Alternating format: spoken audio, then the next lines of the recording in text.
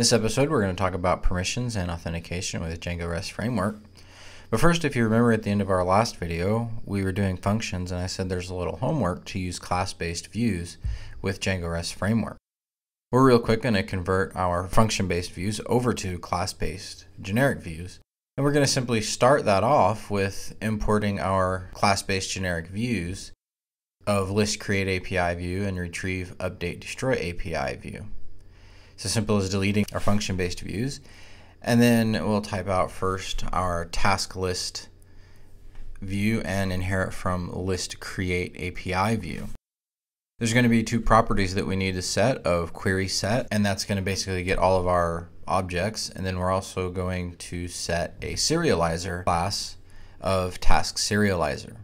Once that's done, this class-based view, it gets all of the tasks that we have for this particular object and lists them out, much like our get did. And then it takes a post and creates a new object and returns that object back. And then if we just basically do the same thing except do task detail and use retrieve update destroy API view, that takes care of the rest where we get a single object back, we update a single object, or we delete a single object. If you basically look at the code, we've just slimmed everything down and we have the exact same functionality. And then finally, to get this working, we actually need to go in and change our URLs. So we need to import our views, and then we need to go ahead and insert those into our URL patterns. And after that, we're really done with our class-based views and we're ready to move on to the next section of implementing our permissions and authentication. In order to show how to do permissions and authentication and how they work, we need to set up our model to actually be owned by someone so that we can have permissions to where only the owner of a task can update it. Or when we create a task, it's assigned to the current user. To do this, we need to add an owner field to our task object and set a foreign key to our auth user. Then we just go into our task serializer and we're going to add an owner field to it. And instead of just inheriting from a straight default field, we're actually going to use an actual generic field for our serializer, and we're going to specifically set it to owner.username so it uses the username property of our user model whenever we access it through our API.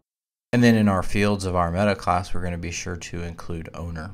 And that's really all there is that we need to do to set up a relationship between a user and a task.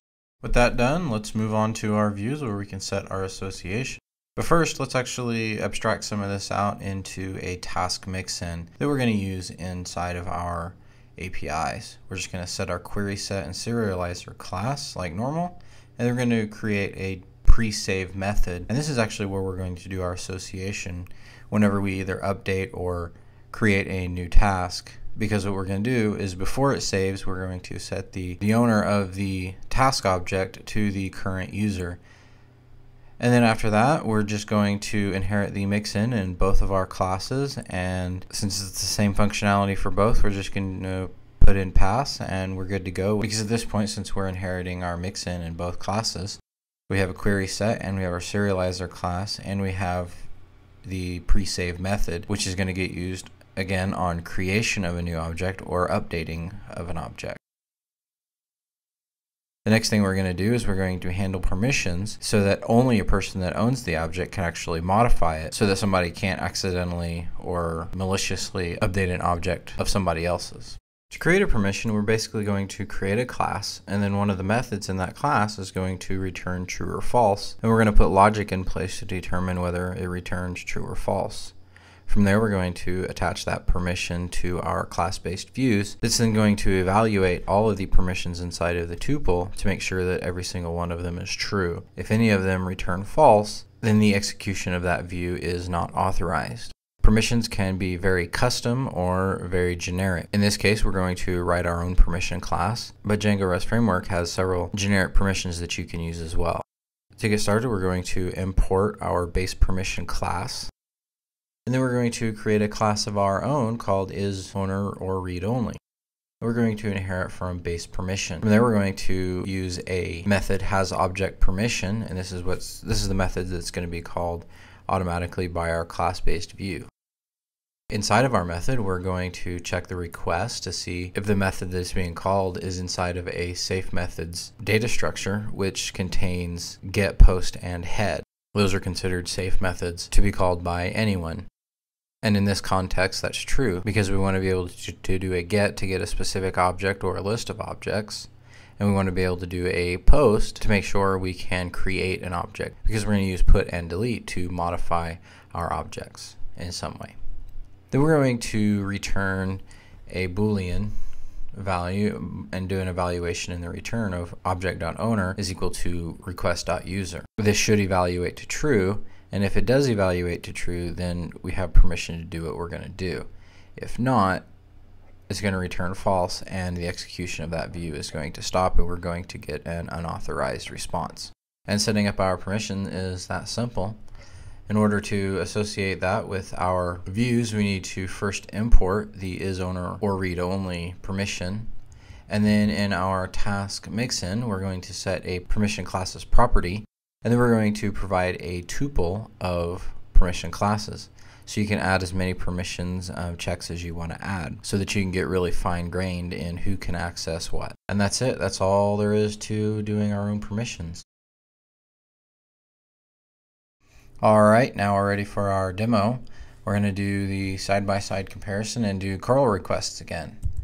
So we do a curl. We see we don't have any tasks. So let's go ahead and create one. So with this, we're going to create a task, and if you'll notice the end, we have the -u and then the username : password.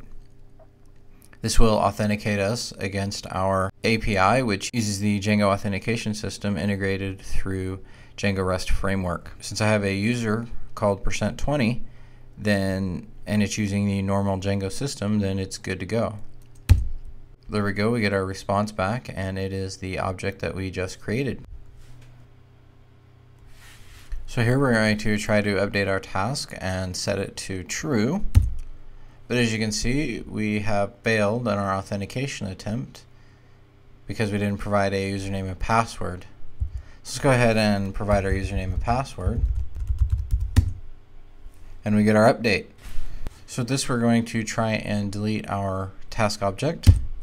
And it doesn't work because we're not authenticated. Add our authentication.